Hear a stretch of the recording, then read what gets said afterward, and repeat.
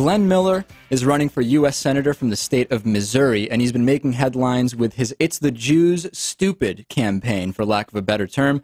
Here's one of those ads, which stations have been running with a disclaimer you just don't usually see with political ads. The following is a paid political advertisement and may not be suitable for children, but this station is required to carry it by federal law. White men have become the biggest cowards ever to walk the earth. The world has never witnessed such yellow cowards. We've sat back and allowed the Jews to take over our government, our banks, and our media. We've allowed tens of millions of foreign mud people to invade our country, steal our jobs and our women, and destroy our children's future. America is no longer ours. America belongs to the Jews who rule it and to the mud people who multiply in it. The undeniable proof is at davidduke.com. It's time for white men to unite, to join together, and to take our country back. This is Glenn Miller, and I approve this message. And Glenn Miller joins us now. How old a guy are you, Glenn? I'm 69. All right. And who do you find to be more of a problem, blacks or Jews? I can't tell. Compared to our Jewish problem, all other problems are mere distractions. Okay, that's what I thought. And then let me ask you this also, because with a lot of the anti-Jew, anti-black folks, they also don't like homosexuals. Do you also dislike homosexuals, or are you gay-friendly? I'm definitely not gay-friendly. Okay. If you envision and think just what it is homosexuals do, right, if it doesn't make you sick, then you're just as sick as they are. I guess I'm sick. How old were you? How old were you when you first figured out that Jews controlled so many things? Well, I really became Jew-wise in 1974. Okay. Is when I started reading some independent publications published by white nationalist leaders around the country, Dr. William Pierce, the good doctor, David Duke, right, and Wilmot Robertson. And what exactly do Jews control? Jews control the mass media in this country. They control the United States federal government, and they control the Federal Reserve Bank. In what way? In what way do they control those things? Well, as far as the mass media is concerned, they own outright a great deal of it, but they control it mainly through political correctness. Everybody's afraid to step over the line called political correctness, and the Jewish media has established what that line is. And where is that line? Well, you don't criticize the Jews for one thing. You know, the United States government has taken on the task, and it's the responsibility of the federal government now to combat criticism of Jews in every country on earth. Wow. To include the monitoring of their books, their newspapers, their magazines, their television, radio, even their music. Yeah, and I'll tell you, you know something. It's called the 2004 Global Anti-Semitism Act. Yeah, no, the government doesn't do that for blacks or Hispanics or Asian or American Indians. Well, there's a number of other white people or Christians or Muslims. They only do it for the Jews. Well, but at the same time, the government doesn't provide the legal situation that Native Americans have at reservations for anybody else. You know, we could pick out all the advantages different groups get, right? But my question to you is this: How can you going off in left field somewhere? No, I don't think so. I'm saying that the federal government has taken on the responsibility to combat criticism of Jews worldwide. And that's a problem for you. And those countries that violate that will be punished through sanctions or whatever. And you would like to see more criticism of Jews? I mean, that is what I'm pointing out to you is that that is more evidence that Jews control the federal government. Now, I'm Jewish, and I know that, by the way, I'm telling my producer here because he's not up to speed on this. After Glenn... Well, you know then. Hold on a second, Glenn.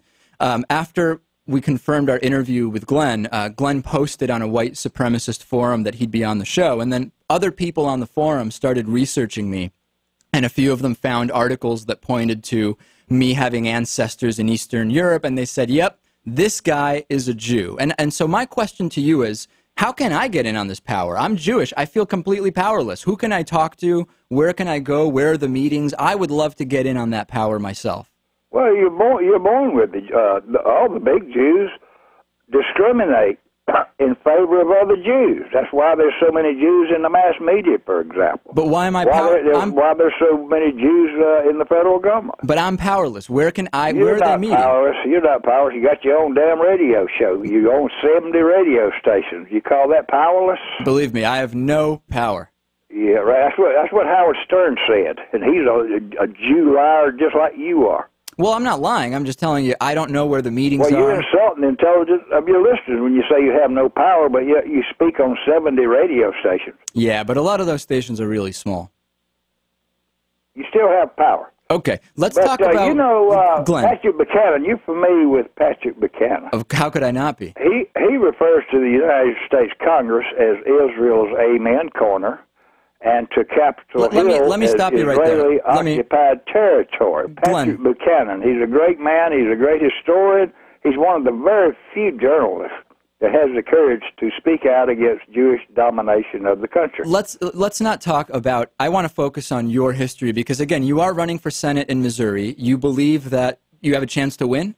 Oh, yes, absolutely. There's a lot of changes that have occurred in the last few years that make it possible for a radical politician like me to win elections. Tell us. Let's go. White people out there. Let me tell you. Well, no. Let's go through it. Let's talk about your arrest in 1987. Was that a felony? Oh, you're going to attack me personally. No. You can't debate the facts with me, so you're going to. That's very Kike-A-Like. Glenn, hold on. Let's calm down. What I want to do is just set your background because we need to know the background. Yeah, was that a felony or a misdemeanor? Oh, felony. It was a felony. So I'm a convicted felon, and I'm proud of it, by the way. How many U.S. senators now are convicted felons?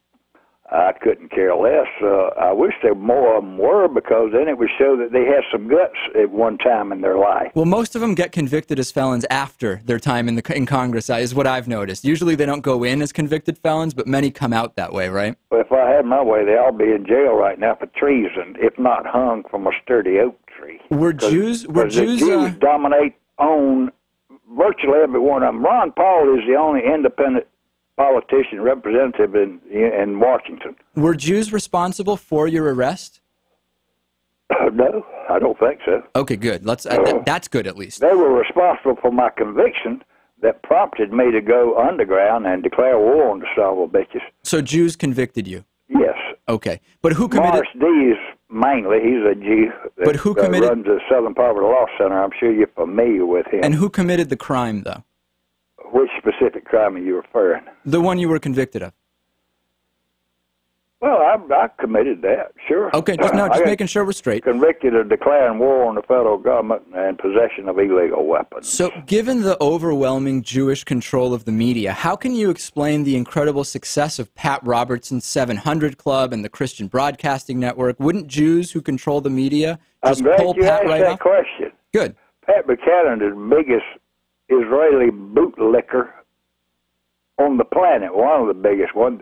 The way he maintains his empire. Pat Buchanan, money, you mean Pat Robertson? You mean Pat Robertson? Let me finish answering your question. The way he keeps all that is to kiss up and promote wars for Israel. He's a warmonger, a neocon, and he advocates for the nuclear annihilation of millions of black and brown people in the Middle East. John Hagee's another one. He's even more fervent. But hold on a second. Israel gave John Hagee a brand new jet as a reward for his promotion. I'm trying to get out of the weeds. Let's not get into the weeds here. Hold on a second. Well, you asked me a question, I answered it. My question, though, is wouldn't Jews just pull Christian programming off the air if they had all that power? No, not at all. Are you kidding? No, I'm serious. Christians in the United States, particularly Southern Christians, are the biggest proponents of wars in the Middle East among all the demographic groups in the country. Okay. They believe Jews are God's chosen people, and they have to support Jew wars and protect Israel at all costs, even at the cost of nuclear annihilation of the world. That is their mindsets right now. Let me remind our audience. Of Christians. Let me remind our audience we're speaking with Glenn Miller, who is running for U.S. Senator in the state of Missouri. Do you personally dislike me? So, could we get along even though I'm Jewish and you hate Jews? Do you have anything personal against me, or how does that work? Yes. I hate all Jews. Okay. And I'll tell you why. for me to say out of the one corner of my mouth that I didn't hate all Jews, and then out of the other corner of my mouth say that Jews caused the deliberate murders of over 300 million of my people during the 20th century alone. Right. Okay. Of course I hate you. But what you've earned my hate. What have I done personally? I hate all Jews. Okay. What have I done personally to you, though? It doesn't matter. Okay, so it's just a general hatred. I gotcha. Yeah, well, they're like the general hatred against the Germans. You know, Germans are blamed collectively because of the alleged so-called Holocaust. Right. Which did the Holocaust happen? People are blamed collectively for slavery in America and the taking of land from American Indians. All white people are blamed for that. Would we be better off? You tell me I shouldn't blame all Jews for deliberately killing 300 million of my people during the 20th century, which is easily proven. You say you're double standard. Double standards or something. That means you're biased in favor of your own people, and I don't fault you for that. Why hasn't there been a Jewish president? It would be too obvious, wouldn't it? It would be. It's too far. It would be a little too obvious. That would make the jig come up. Okay. All right. Fair enough. And what do you think of the teabaggers? Do you like that third party? I'm still school's still out on them. I'm still studying. They're a new movement. Yeah. I'm watching them closely. I suspect, however, they'll be infiltrated by the Jews and therefore led into defeat. Do you think the U.S. would be better off today if Hitler had succeeded? Oh, absolutely. The whole world would. Wow. Not only white people, but the entire Gentile population of the world. Wow. Look at all the wars. Look at all the hundreds of millions of people that have died during and after World War II. Hitler would have prevented all that. Hitler would have created a paradise on earth, particularly for white people. But he would have been fair to other people as well. If you've read his book, it's sad I wouldn't have been around to see it. What about other minorities? I mean, the truth of the matter is, Hitler was a great man. He's the most lied about man in history. And the Germans were the most humane combatants of World War II. Of course. Truth be known. There was no one who treated the Jews better than the Germans during World War II. Well, Jews weren't the only people who suffered in World War II. There was dozens, hundreds of ethnic groups who suffered in World War II. All you're concerned about is Jews, and I understand why, because you're a Jew. I'm concerned about everybody. What about going back to slavery in the U.S.? Would it be good if blacks and Hispanics were still enslaved in the U.S.? Oh, absolutely not. I don't favor slavery. You know, there are 10 times more slaves in Africa as we speak than at the height of American slavery in 1861. So you don't want slavery? Blacks should be concerned about the present slavery in Africa, where there's 39 million according to Amnesty International, rather than harping on something that happened 160-something years ago. Who's the greatest black man, in your opinion? Louis Farrakhan, by far. Right. And what about... I have a great deal of admiration, not only for Louis Farrakhan, but all black Muslims and Muslims in the Middle East, the president of Iran. And how... Ahmadinejad is a great man. But he's not black, is he? No, he's a dark-skinned fellow, but he has guts, and he tells the truth about the Jews. He held a conference I'm sure you're familiar with. Yeah. To investigate the Holocaust. If a Jew accepts Jesus, are they okay in your book? Jews for Jesus. You could probably count them on one hand, and they're lying. So, did you know it's a criminal offense in Israel for Christians to give Jews a gift of a Bible or to preach Christianity to Jews in Israel? It's a 5-year prison sentence potentially. Right. Right. You don't deny that, do you? I want to focus on the Senate candidacy of Glenn Miller. What would be, if you were elected, what would be your first act as senator? My first act, and I've proclaimed this in a recent platform publication I just published, and that is I'm going to meet with black, Asian, Hispanic, American Indians, and white leaders, and civil rights leaders and representatives, and sit down and have a talk with them and tell them point blank, all I want is to free white people from Jewish bondage and to save the white race from extinction.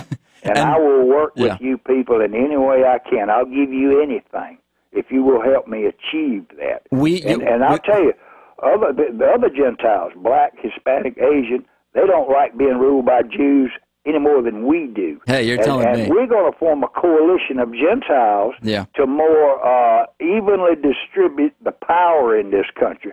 I think each group ought to have at least one major TV network, for example. Okay, I don't think Jews should control all of them. My last question for you, and this is just I hope you'll indulge me. This is a game we play sometimes with people. The name of the game is Elect, Deport, Waterboard. I'm going to give you 3 names of people. You've got to put one in each category. Who do you elect? Who do you deport? Who do you waterboard? And those people are Barack Obama, Alan Greenspan. He's a Jew. Hold on a second. Barack Obama, Alan Greenspan, and Joe Biden. I like Obama more than the other two by far. So elect, deport, waterboard. Elect Obama. Elect Obama, okay. Deport Greenspan. Okay. And waterboard Biden. Well, you've said it all. Glenn Miller is a candidate for Missouri, U.S. Senator from Missouri. Hey, I'm just starting having fun. You going to quit on me now? We're just out of time, and I'm disappointed that you hate me because I was looking so forward to being friends. I don't believe you've got the guts to broadcast this interview. You're going to trash can it. There's no chance, my friend Glenn. We will broadcast this. I'd be willing to bet money you do. Let's put a little money on it. Let's bet. Well, I don't have it. All right, and I certainly hope nobody's contributing to that campaign of yours, I'll tell you. Thank you, Glenn Miller, for coming on. We'll talk soon, maybe, if you get elected.